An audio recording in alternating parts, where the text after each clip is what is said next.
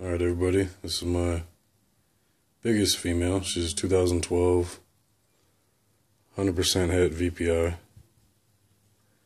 She should be ready to breed this year, so be my first breeding. I'm definitely looking forward to that. And she's doing great.